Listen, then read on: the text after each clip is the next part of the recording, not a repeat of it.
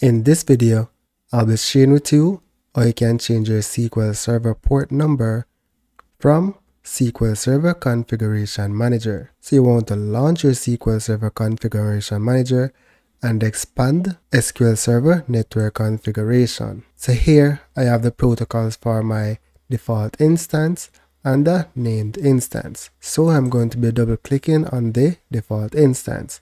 So you want to ensure that TCP/IP is enabled. You can right click and enable it if it is not enabled. Once it's enabled, select properties and then select IP addresses.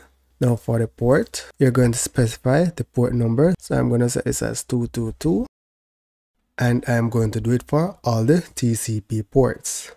Once you set it for all the ports, select apply, select OK, and then select OK. Now you need to restart your SQL Server service. So here I'm going to right click on my demo instance and restart it. So let's launch Management Studio and select connect. So now I can specify my port. So this is my instance name separated by a comma and then the port number. So I'm just going to select connect here and that's basically it. So that's it for now guys. Thank you for watching and see you in the next video.